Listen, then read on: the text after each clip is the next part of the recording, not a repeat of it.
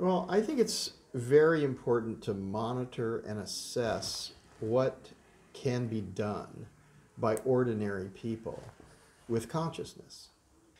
So if we want to build institutes and have big laboratories and lots of machines and everybody sits around talking about climate change, I don't think it actually changes the outcome. So we get big heads or more degrees or something like that, but what actually happens to the climate? Well, the impacts continue and get worse because you're on a sliding scale now and you're at the crisis point. So I think the time has come to just say, okay, we need to go and we need to do it. And we need all of the people to do it. There's a role for everyone to do. And the role for the researchers is to realize it's not about expert understanding, it's about ecological literacy.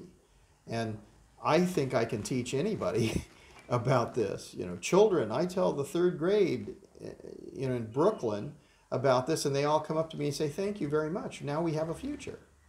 So the young kids who are suffering, the Greta Thunbergs of the world, who are angry and upset because they're mad that they're receiving a world that's been destroyed. Well, okay, let's get together and put it back together. Can we restore the earth? My experience is that we can. I have spent 3 decades observing and documenting and communicating about it, and the results are great. We just need to do it everywhere on the earth.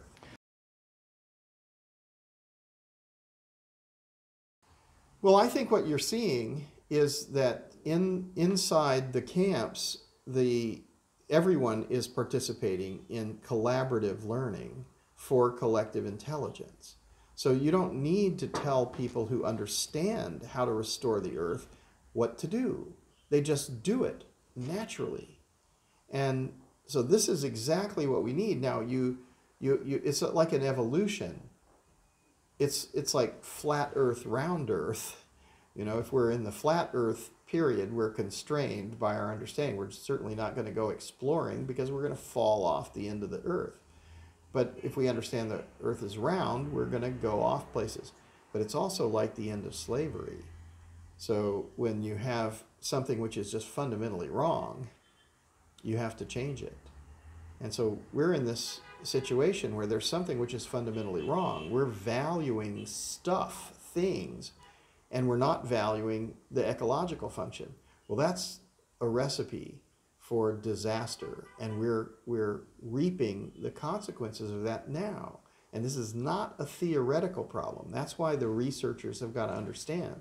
This is not a theoretical problem. It's helped by measurements and by understanding, but it's a physical problem. So the problems that we encounter and we begin to understand are reflections of massive disruptions on a planetary scale. And the only way to get this right is to understand that the factors are biodiversity, biomass, and accumulated organic matter. So I can explain that to anybody. And when they understand it, then they can participate in increasing organic material, they can participate in restoring vegetation, and they can understand that they can propagate and plant out, but mainly indigenous and endemic plants, but they also have to understand how the succession takes place where they don't choose all the species. I don't really have an opinion about that. I think it's probably a reflection of a good thing because it's suggesting that we need to do this. But the fact is, if it's a policy or if it's a theoretical discussion or if it's another meeting, it's not really going to change the outcome. The outcome is going to be changed by people who increase biodiversity, biomass, and accumulated organic matter, not those who write lovely essays about this. And I write lots of lovely essays, so I'm required to go out camping and restore the earth, and so is everybody who's in this position.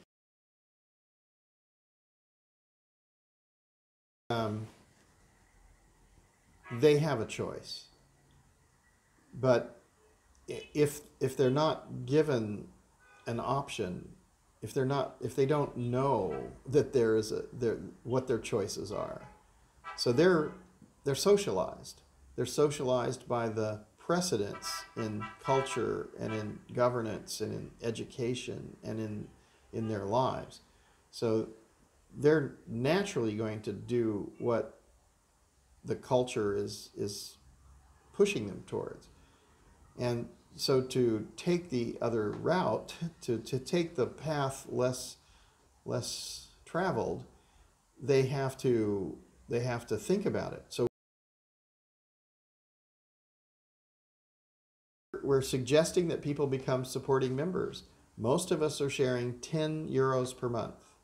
So 10 euros per month is 120 euros per year. It's not so much money if you're in a developed world. And I think that that's a low bar. But the interesting thing is that we don't want it to be the responsibility of just a few. We want everybody to join and take ownership of this. So if there are 1 million people who share 10 euros per month, that's 120 million euros per year. So you can make a lot of camps with this.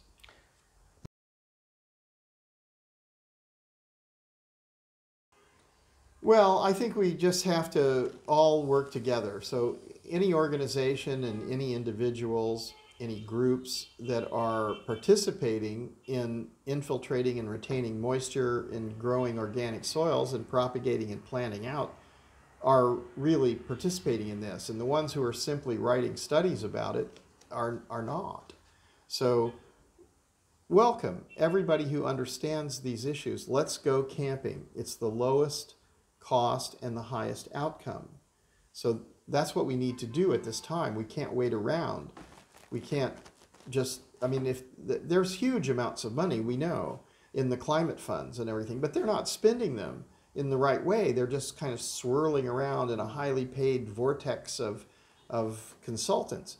Well, okay, people can't wait for them to sort that out.